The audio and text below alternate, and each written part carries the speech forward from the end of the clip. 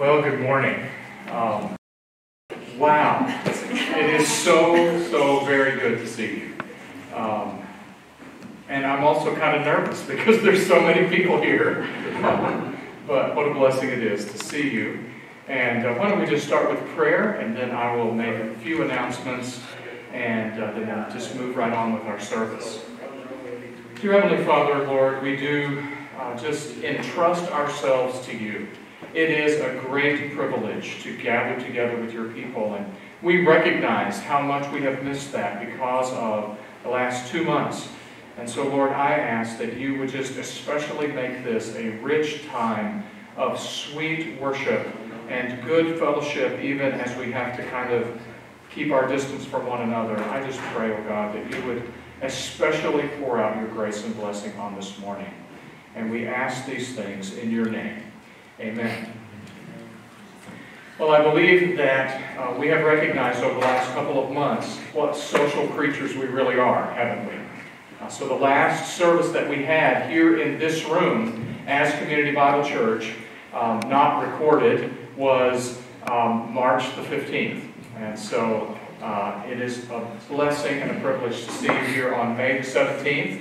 And of course, we send our greetings out to everybody who's going to be watching this tomorrow on the video. A couple of announcements. One is, please be praying for our elders and deacons.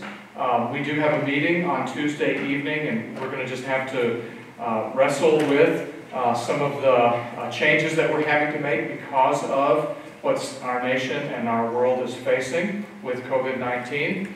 But also pray for us because we realize we're very much reacting in real time or responding in real time to what is happening.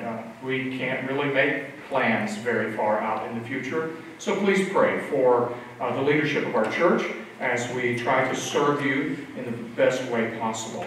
And also we're grateful for this opportunity to meet together, but we also recognize, I think all of us recognize, that if the number of cases of COVID-19 rapidly increases over the next few weeks, that we'll have to make changes yet again. So let's be grateful for the opportunities that God has given to us. And then women's Bible study. So just kind of a change from the email that was sent out. Jenny's decided that they're going to do, or you are going to do women's Bible study here in the auditorium, just so that people can spread out and kind of feel comfortable, that it can be face-to-face instead of over Zoom. So women's Bible study will happen. It will happen face-to-face, and the details are otherwise still the same in the email as far as the start date. And you do need to sign up. You do need to let Jenny know if you would like for a book to be ordered for you. But that's what normally would be the summer back porch Bible study or front porch Bible study will be here in the auditorium. Well, this is the Lord's Day, and it is our great privilege and responsibility on this day to worship Jesus Christ as our King of Kings and Lord of Lords. And let's worship Him together. So why don't you stand with me? The worship team is going to come, and we'll sing together, starting with 10,000 Reasons.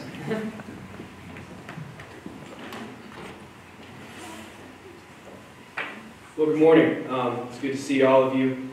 I just wanted to start with reading a passage from Psalm chapter 34. Verse 1 says, "I will bless the Lord at all times. His praise shall continually be in my mouth. My soul makes its boast in the Lord. Let the humble hear and be glad. Oh, magnify the Lord with me, and let us exalt His name together."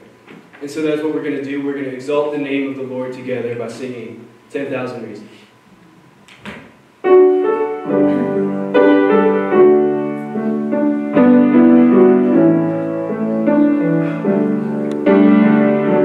Bless the Lord, oh my soul, oh my soul, worship His holy name.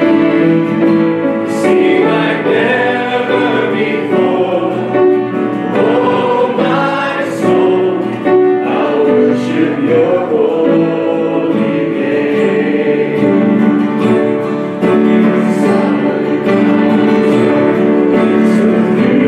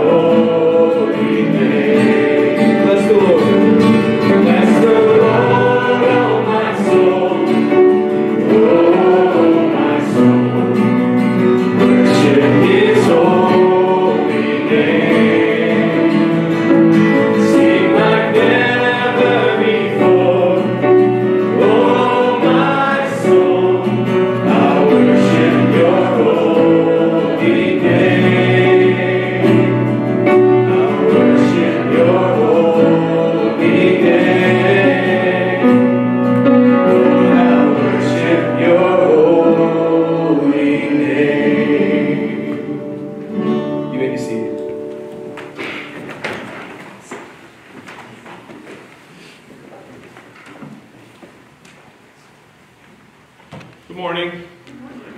Can you hear me out there okay? Yep. Today's scripture reading is from 2 Peter chapter 1, verses 3 through 8. Now normally, when I get assigned a scripture reading, I like to look ahead what I'm going to be reading so I kind of know what I'm reading. And what I was seeing in my notes was 2 Peter 2, 3 through 8. So I started reading 2 Peter 2, 3 through 8, and I'm thinking, is this really the right one? Does Pastor Ronnie really want to talk about angels and demons and darkness and judgment? And then I realized it's not 2 Peter 2, it's 2 Peter 1. I almost called you and said, are you sure this is the right one? But anyway, I got it right.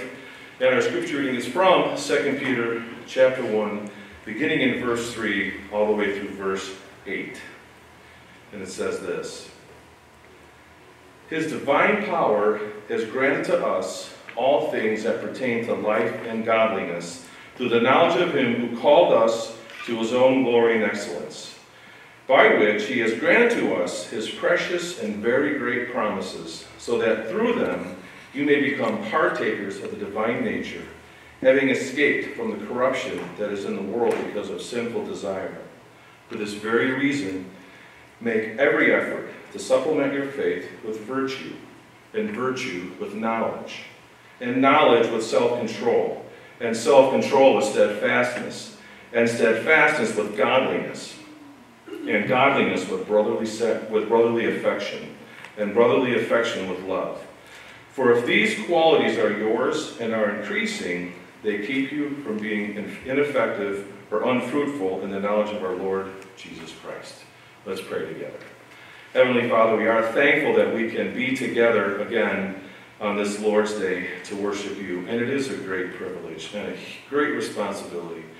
And Lord, as we worship you this morning, through our giving, through our prayers, through our singing, and through the preaching of the word, we pray for your blessing. And mostly, Lord, we pray that you would be honored and glorified by our meeting here this morning. And we pray these things in the name of Jesus. Amen.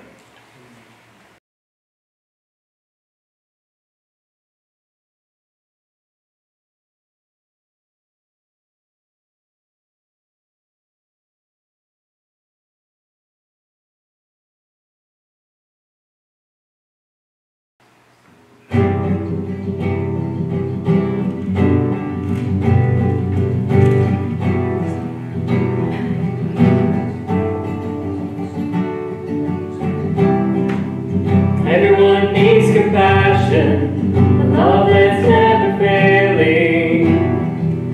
Let mercy fall on me. Everyone needs forgiveness, the kindness of a Savior, the hope of nations.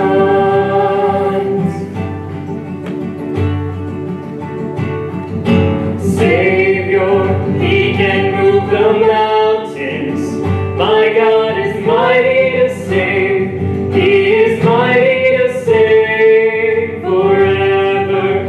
Author of salvation, He rose and conquered the grave. Jesus conquered the grave.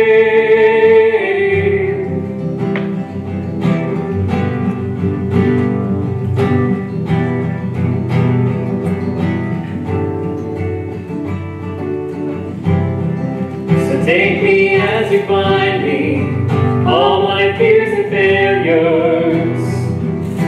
Fill my life again. I give my life to follow everything I believe in. Now I surrender. Yes, I surrender. Savior, He can move the mountains. My God is mighty to save. He is mighty to save forever. Author of salvation, He rose and conquered the grave.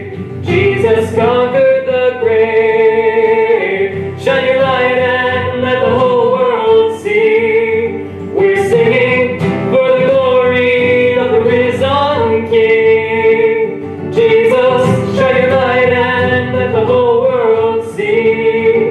We're singing for the glory of the risen King.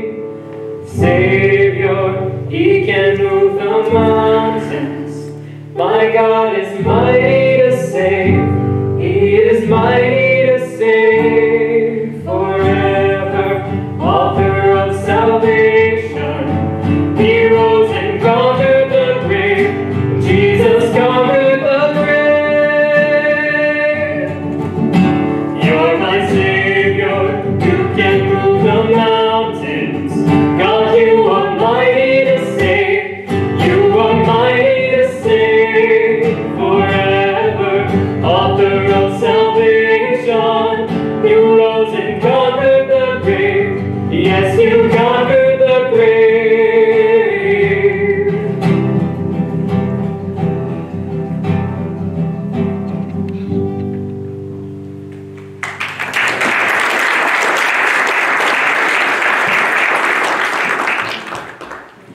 Okay, my apologies. In my excitement of reading scripture, I forgot one thing I was responsible to do and failed. And that was to announce the offering. So there is offering plates at the back. We won't be taking an offering per se, but there are offering plates in the back, and there's a special plate in the back for a benevolence offering, which we haven't taken for a while. And there's also, you can still give online and through the mail. Thank you.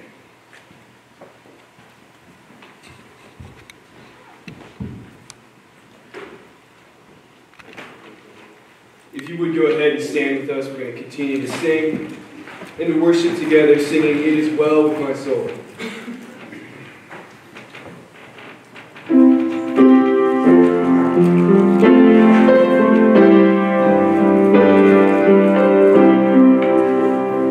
When peace like a river attendeth my way, when sorrows like sea billows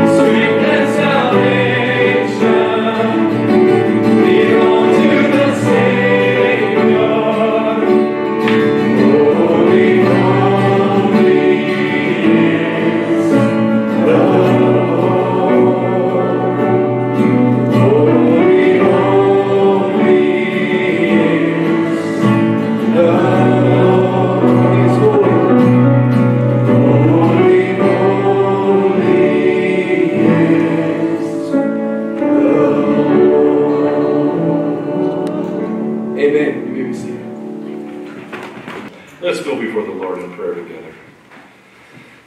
Dear Heavenly Father, we thank you so much. We know that you are God and that you are holy, that you are sovereign and that you are in control. And Lord, we pray for wisdom. None of us have been through anything quite like this that we've seen in our nation and the world today with this virus. So we pray for wisdom as we navigate through this.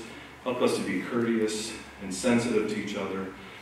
Lord, I pray and know, and in the eternal hope that we have, we know that you are in control, that you were not surprised by this, but you desire to be glorified. And Lord, that is our desire, that we could glorify you in some way through this.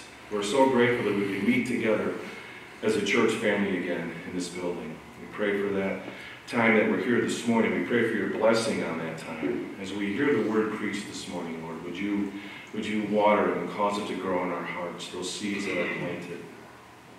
Lord, we know that you said you will continue to work in our hearts and change us and conform us to the image of Christ. And what a better time than this, than to do that. Lord, help us to be Christ for those who don't know him. Help us to spread the gospel, Lord, knowing that it brings glory to you, that you have offered to us salvation through the shed blood of Jesus Christ. He was our substitute. Lord, we're so grateful for your love and for your grace and for your mercy. Again, Lord, we pray for you to be honored today as we meet together. And we're thinking of a few people that are on our prayer list. Joy Weirman was in for an angioplasty recently, and the cardiologist found some multiple blockages, and now Joy has to decide between procedures. So we pray that you would give her wisdom. We're praying for Dave Stonebreaker, who should be having knee surgery tomorrow. He went for COVID-19 testing the other day, and we just pray for him as well and the Stonebreakers. We pray for those who couldn't be here with us this morning. We pray for your comfort. We pray for you to just bless them where they are. God, we're thinking of the other churches in our town that are meeting this morning, maybe some for the first time, maybe some for the second time. But what a great thing it is for us to gather together once again. And we pray that as the word is preached, that the gospel is preached, that it will go out with power, Holy Spirit of God. We know that only you can change a human heart, and that is our prayer this morning. Lord, we pray that you would change our hearts. Bring us closer to you through the preaching of your word. I pray for Pastor Rodney as he's prepared a message for us, a sermon for us to hear. Help us to be attentive to your word, because we know that that is what changes us. Thank you for your living and abiding word. And we pray these things in the name of Jesus. Amen.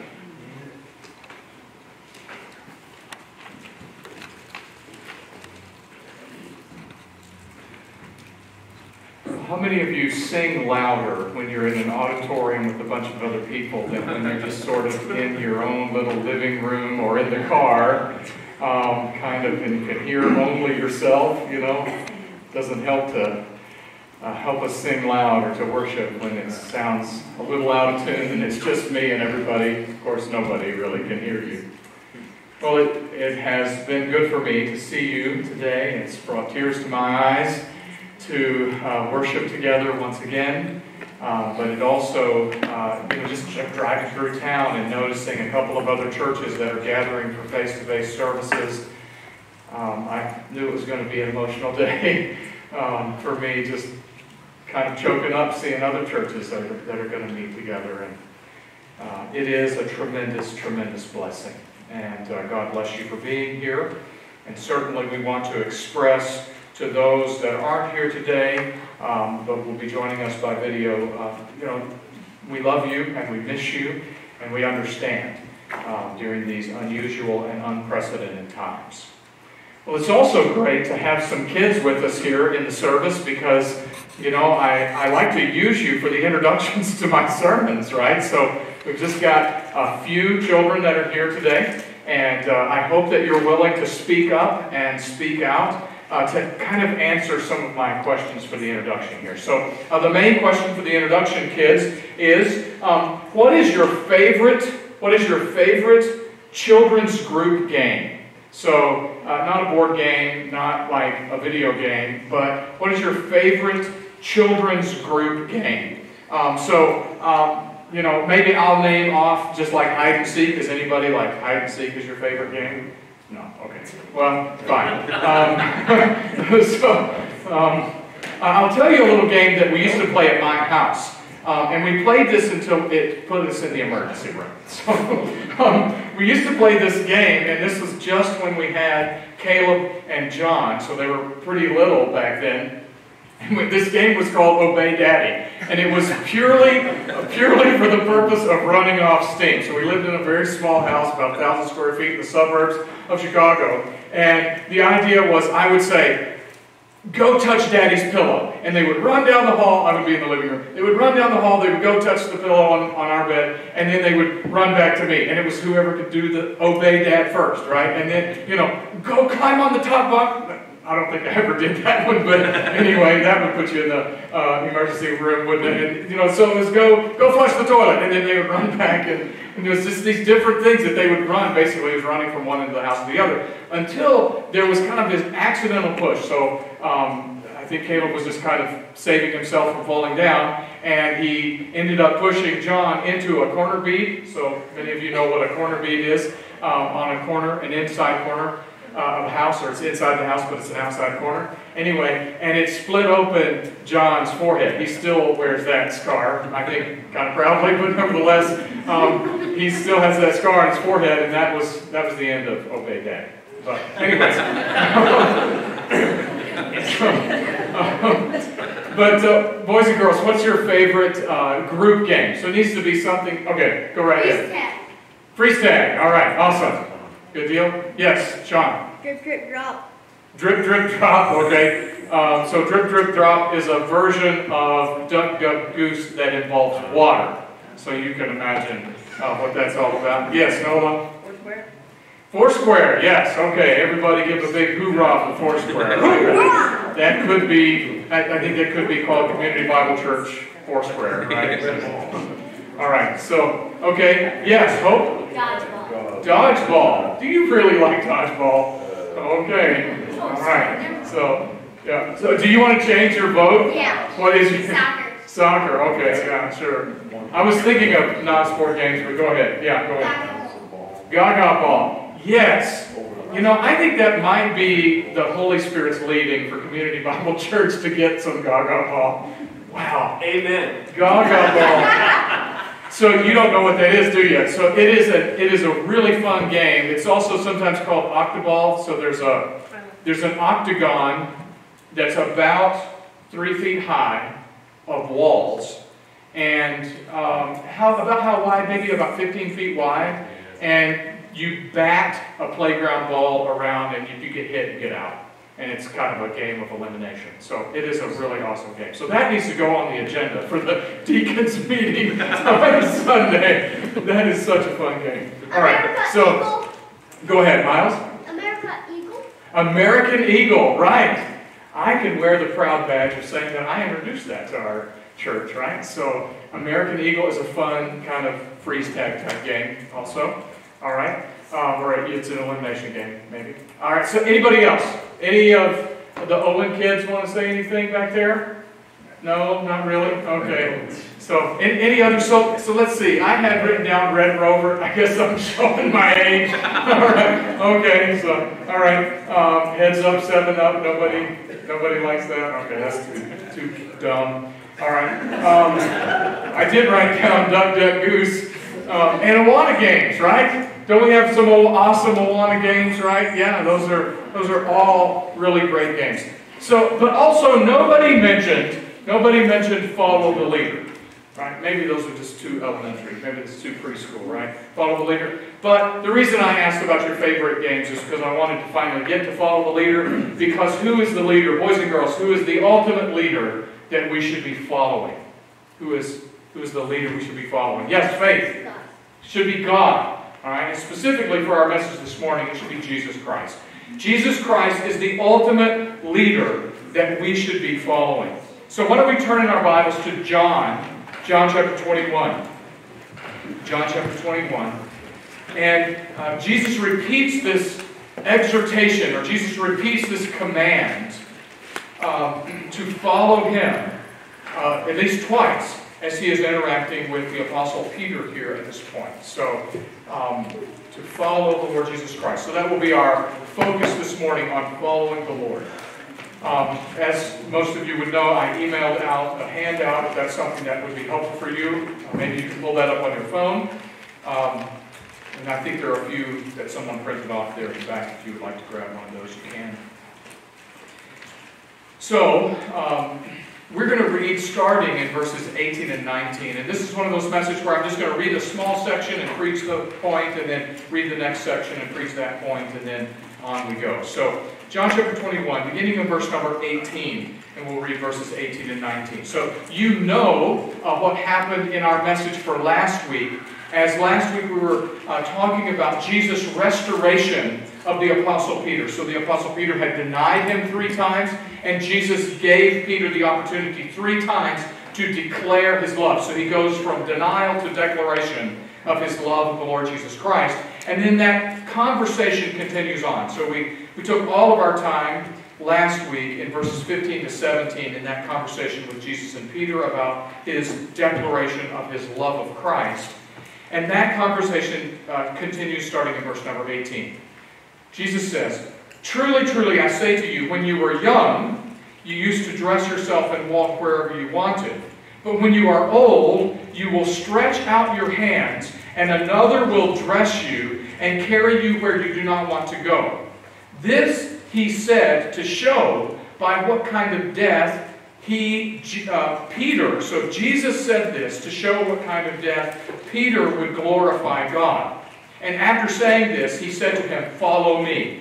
So, before I state point number 1, I just want to point out at least one thing. So, part of the restoration of Peter that we talked so much about last week is simply that Jesus is saying that Peter will die a martyr's death. He said these things to show what kind of death he was going to glorify God. So this is part of the restoration of the Apostle Peter, basically, because he is declaring publicly that Peter will glorify Christ. He will glorify God through his death. But now let me back up to point number 1. Number 1, following Jesus requires a sober submission to his will. Following Jesus requires a sober submission to his will. And we see this because Jesus specifically prophesies that Peter himself, and he makes this comparison to when he is old and when he is young. When he is young, he could go wherever he wanted, he could do whatever he wanted to. However, when he is old, he will stretch out his hands, someone else will dress him and carry him where he does not want to go. Now, it's easy to kind of interpret that as a comparison between youth and old age. Most of you guys are aware that we take care of my dad, and I help him get dressed every morning. In his old age, that has become difficult for him. This is not primarily a comparison of youthful vigor and sort of the decrepitude of old age. That is not primarily what this is. In the New Testament times, When somebody said, you will stretch out your hands, it meant one thing very specifically. It meant that you would be crucified. So, we sometimes do this same kind of thing. We speak of something that is very dark and difficult, euphemistically, right? So, you guys know that for about 10 years I was a jail chaplain. And sometimes people spoke of being incarcerated as going to the big house. Right? Okay? I'm going to have to go to the big house. Which is kind of a cute way of saying, I'm going to prison. Right? I mean, it's not a cute thing. We would speak of a dark and difficult thing in a way that is less dark and difficult. And so in the New Testament era, people would say he had to stretch out his hands. And that meant that he went through the horror and the pain and the torture of crucifixion. And so when Jesus says, you will stretch out your hands and you will go where someone doesn't want you to go or where you don't want to go, he means you will die by going to a cross, to your own cross. So in chapter 18, there is this distinction between Peter and Jesus. Jesus is faithful. Jesus says, I am He. And Peter denies Christ. In chapter 21, there is a similarity between Peter and Jesus. Peter will glorify the Father just like Jesus glorified the Father by going to a cross. And the amazing human drama of this is that Peter lived for another 30 years. I don't really know about you, but I don't exactly want to know, not yet, I don't want to know how I'm going to die. I'm 48 years old. I might have another 30 or so years. I don't want to live the next 30 years of my life knowing how I'm going to die. But Peter did. And Peter knew that it was going to be torture. It was going to be scandalous. He knew that it was going to be the greatest pain that he would ever experience. Peter was beaten in the book of Acts. But that was nothing compared. That was nothing compared to what he knew that he was going to experience. He kind of wore this shadow of knowing that he was going to be crucified at the end of his life. And so he has to follow Christ. He has to soberly submit to the will of God in his life, knowing that the will of God for him was martyrdom on a cross. And Jesus ends this all with, after having said this to him at the end of verse number 19, follow me. Follow me. Now, when he is speaking to Peter, what actually happens is they get up and they walk away. They walk away from the larger group. So there's this public display of a conversation between Jesus and Peter, and then there is going to be a private walk. But this is not just, in the context of the New Testament, we can't say that when Jesus says, follow me, he means, let's go for a private walk, and that's all that he means, right? How did Peter start his discipleship? Well, I'm so glad that you asked. So why don't we turn to Matthew chapter 4 quickly. One of the things that I love about preaching with people actually here is that you turn in your Bibles, and I don't know whether you were turning in your Bibles when you were in the living room or not, right? But here you have the social pressure of me watching you either turn or not turn in your Bibles, right?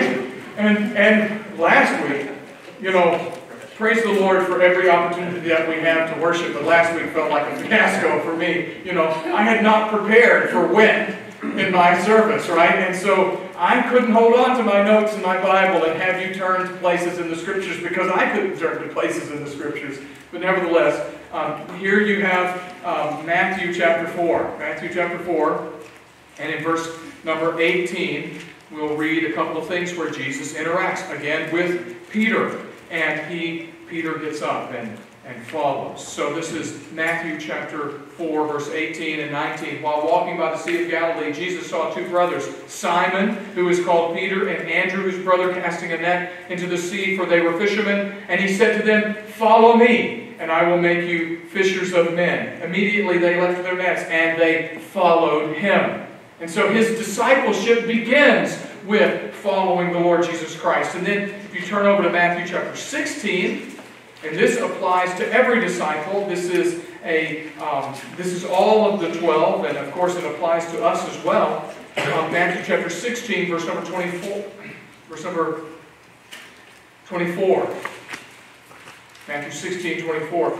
Then Jesus told his disciples, if anyone would come after me, let him deny himself and take up his cross and follow me. And as it turns out, this is just after Peter's confession, you are the Christ, the Son of the living God. And also he says, oh, surely you're not going to die. Surely you're not going to go to a cross. He rebukes Jesus. You know this part of the story. And Jesus then turns around and says to him, get behind me, Satan. And then he says to all of the disciples, if you want to follow me, it's going to cost you. There must be a sober submission to the will of God if we are going to follow Jesus Christ. So following Jesus for the disciples and for us means learning and listening. It is literally following Him and paying attention and learning and growing in our understanding of His Word and His truth and His expectations. It means submission and obedience. It also means relationship. Following Jesus means relationship. It means relationship simply because the 12, they actually, literally followed Jesus around for 3 years. They ate with Him. They slept under the stars with Him. So, they had plenty of campfires together. There was literal fellowship and relationship with the Lord Jesus Christ. It means leaving behind lesser priorities.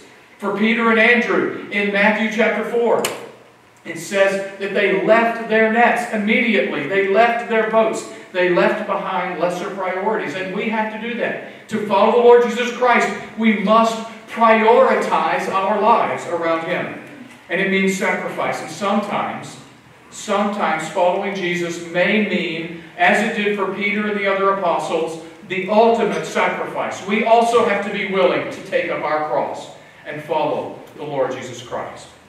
So bottom line, if we are going to follow Christ, it means that we must submit, we must obey. Our attitude must be, yes, Lord, your will be done, and He must be our highest priority. We are so casual. We are so casual about what it means to follow somebody. When we say that we follow somebody, it often means that we just pay attention to kind of their lives, or maybe more or less it means that we pay attention to their online presence. So, I know you guys already know that I'm kind of weird, right? Okay, you guys already know that, so this isn't a big confession on my part, but there is a YouTuber that I follow, right? And I watch his journeys around the United States as he travels, as he does overlanding. Some of you maybe know what that's all about. So I follow this guy named Chris Shantz. Okay? But what does that mean?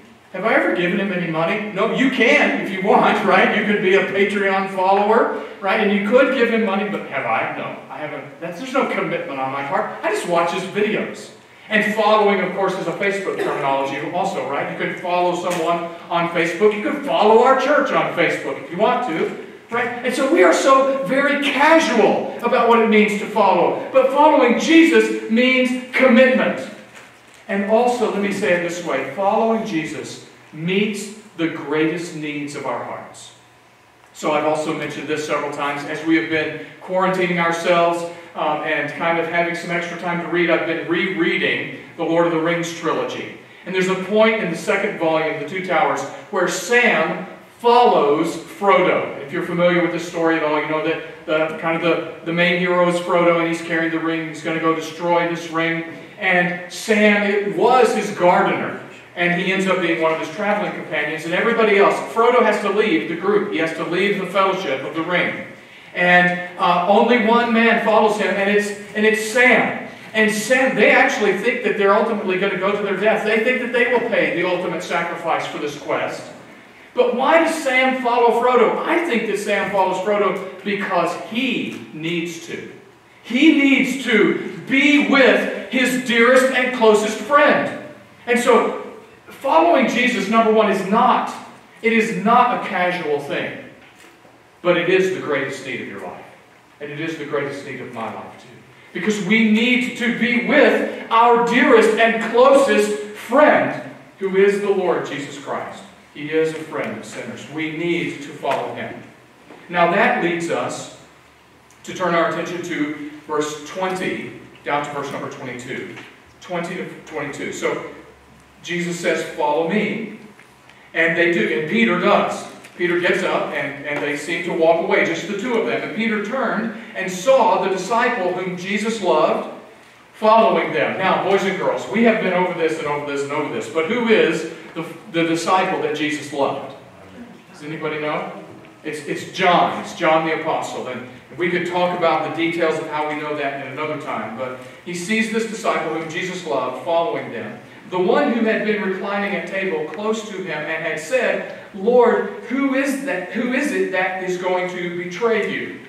Now, that's kind of an interesting little detail to stick in there. And I believe that the reason that it's stuck in there is John the Apostle is the disciple that Jesus loved, right? Okay, so he has an especially close relationship with Jesus. And so therefore we should believe his testimony when he writes it down at the end of his life.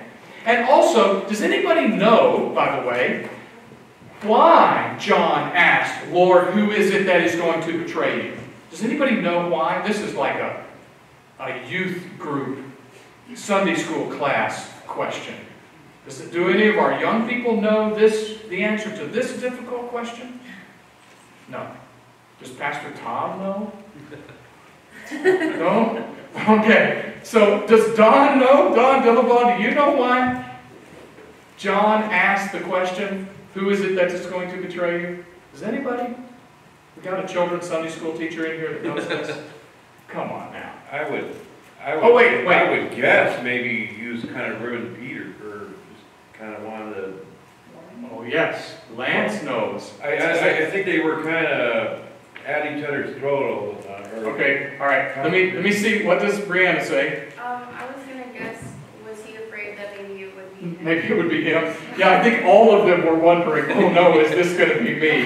That's a great guess, but here's the answer. I'll give you the answer to the question. So, it is recorded in chapter 13 that because Peter signaled to John, John asked the question, who is it that is going to betray you? And so we get the picture here that it's okay for John the Apostle to be following in this private conversation of Peter and Jesus because those two guys were tight, and they were tight, right? We see them together throughout the book of Acts. And so we should believe what John writes here about Jesus primarily and a little bit about Peter also because he was close to both of them. Now verse number 21.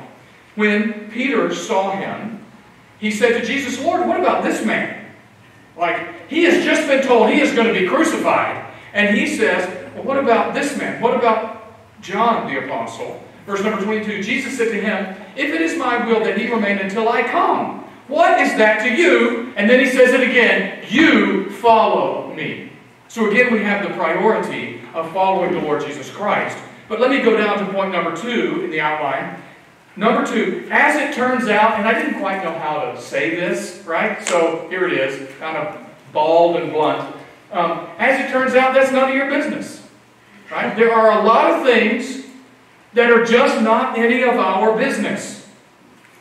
If it is God's will for some people to die a martyr's death, to suffer excruciating pain, and to even go to the cross for Him, and if it is God's will for some other of His disciples to live out a naturally long life and experience a different pathway, that's up to God. What is that to you, Jesus says? What is that to you?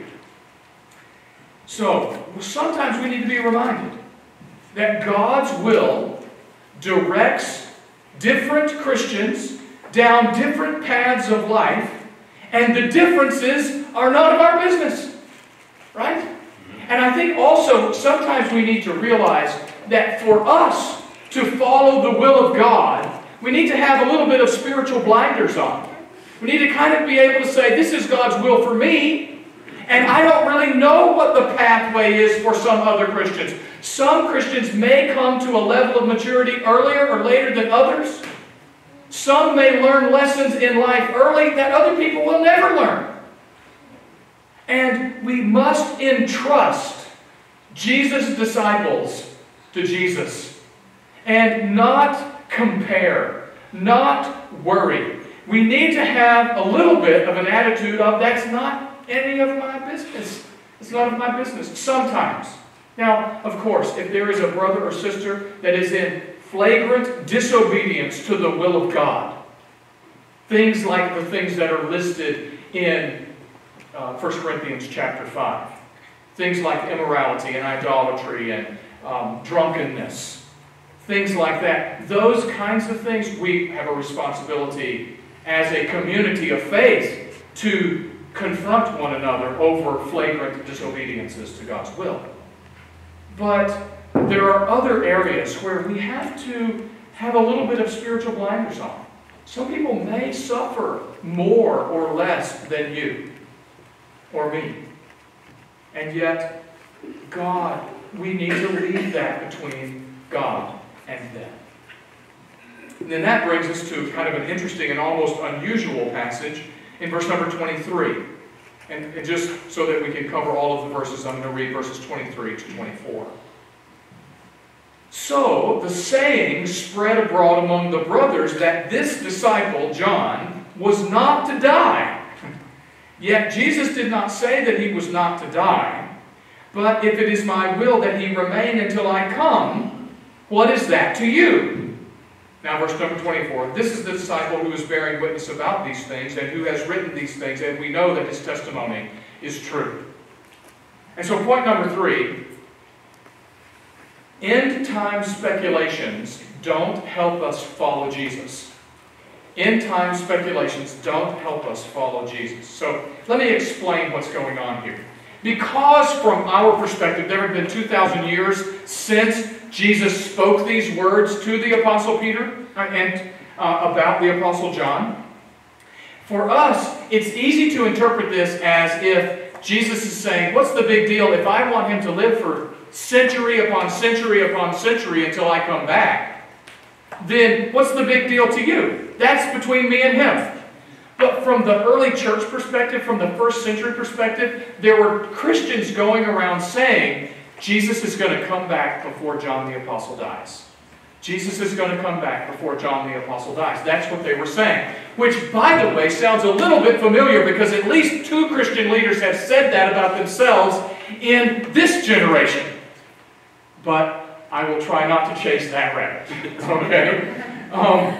And so there were Christians, and the older John got, what do you think was going on in those circles that were making these end-time speculations? They were getting themselves into a fever pitch of expectation of the return of the Lord Jesus Christ. And so John the Apostle he records this little thing so that he can set the record straight. And he does so by saying, if it is my will, what is that to you? He repeats what Jesus is saying here so that people get the message. This was a hypothetical, right? And you have no business speculating about whether Jesus is going to return before or after the Apostle John passes away.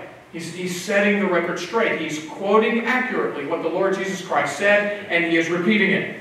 Now, this has application today, does it not? I sat down with a friend of mine yesterday, and he said, I never thought I would see the day. But with all of this going on with COVID-19, he said, man, we're reading the book of Revelation, And so, please don't throw any hymnals at me, but we have to be clear about this. In Revelation chapter 6, there's the record of the 4 horsemen of the apocalypse, the 4 horses of the apocalypse, right? And there's a red one and a black one and a pale horse. And the pale horse is given the power of pestilence. It's given the power of pestilence. And so it is natural to ask ourselves, is COVID-19 the beginning of the end times, Revelation chapter 6 pestilence? It is natural to ask ourselves that kind of question.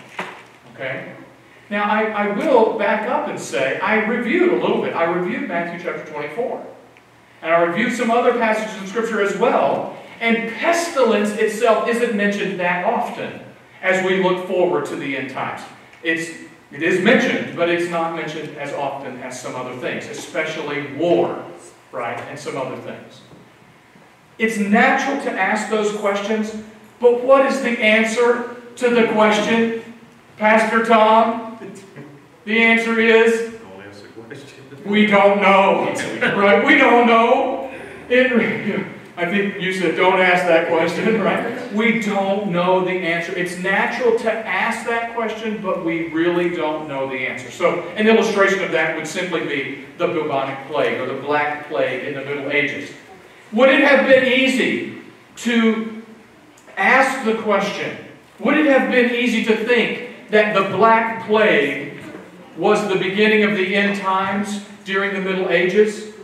Yes, absolutely. At least 1/4 of the population of Europe died. Am I accurate on that? I think so. I think it's at least 1/4 of the population of Europe died. You're an American history guy, right? Okay. Because of the Black Plague.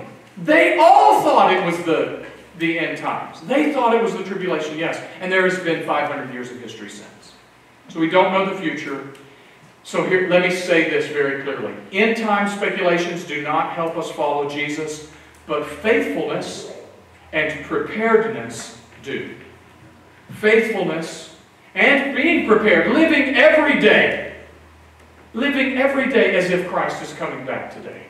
Those kinds of things help us follow the Lord Jesus Christ.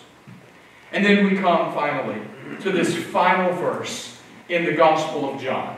John chapter 21, verse number 25. It is as if, for the sake of setting the record straight and kind of resolving an issue, John the Apostle has had to speak about himself very briefly for a couple of verses. And now in verse 25, he can't end the book that way. He cannot end the book focused on himself. He must focus on the Lord Jesus. And so verse 25, he says this, "Now there are also many other things that Jesus did, where every one of them were to be written down. I suppose that the whole world itself could not contain the books that would be written." So instead of focusing on himself and correcting the record, he focuses on number 4, the cosmic glory and greatness of Jesus Christ. The cosmic glory and greatness of Jesus Christ. Yes, there are many things. There are many things that Jesus did during his earthly ministry that are not recorded in this book. But we need to remember, the things we do need to know are recorded. The things that we do need to know are recorded. The way that J.C. Ryle interpreted this passage is that the human race is full enough of the knowledge of what Jesus did that any more would not benefit us. You know enough in the New Testament to trust in this great and glorious Jesus. But what I think a better interpretation actually of verse number 25 is that John the Apostle is looking backward. And he is looking all the way back to John chapter 1, verse number 1, where he said, "In the beginning was the Word, and the Word was with God, and the Word was God." And he is saying, you know what? You cannot contain in this world, you cannot contain the eternal glory and greatness of all that Jesus is and all that Jesus has done. So if you go back to "in the beginning was the Word," then you have to recognize that Jesus is the eternal Word of God communicating all down through the ages. You have to recognize that He is the divine Son existing in love and fellowship with the Father and the Spirit. You have to recognize that He is the divine instrument of all of creation. That when it was in the beginning was the Word, it also was in the beginning, the world was made by Him. Also, we have to realize that He is the rock of Israel, following Israel through the wilderness, providing for them as they go and protecting them. We have to realize that He is the Son of God incarnate in the womb of Mary, come in the flesh. He is the revelation of the glory and grace of God. That's also John chapter 1, isn't it? We have seen His glory. We have seen the glory of the only begotten of the Father. He is the Redeemer. He is the Lamb of God who takes away the sins of the world. He is the dying and risen Lord. And He is the returning and reigning King. He is worth following. He is worth following. That is why we follow Him. He is a king. He is a master. He is a leader. He is a teacher. He is worth obeying. He is worth submitting to. He is worth getting to know in fellowship, learning from, and building my life around. So the ultimate question of the entire Gospel of John is, will you follow Him? Will you follow Him? Will you follow Jesus? Will we submit and serve and obey? Will we be faithful over a lifetime? Will we leave the lives of Jesus' other followers in His hands? Will we look for His coming? Will we believe His words? Will we trust Him? Will we die for Him if need be? Will we love Him and fellowship with Him? He is absolutely worth following. Let's pray together.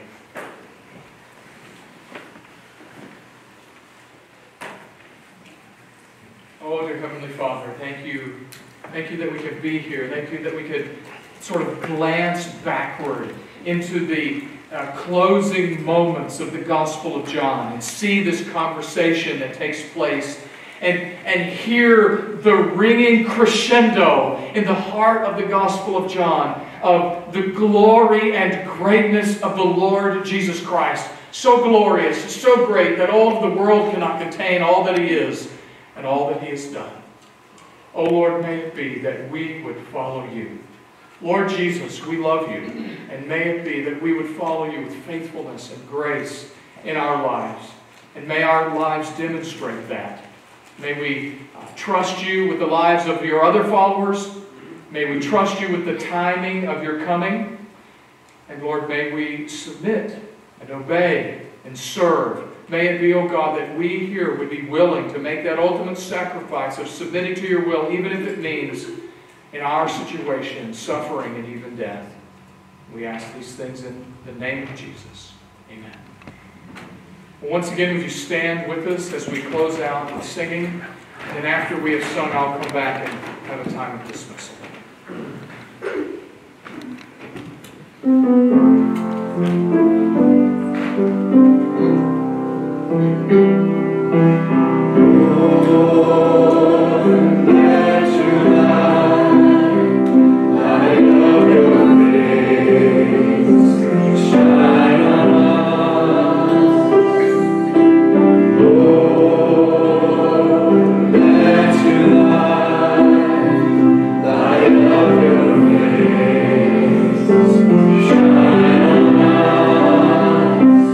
That we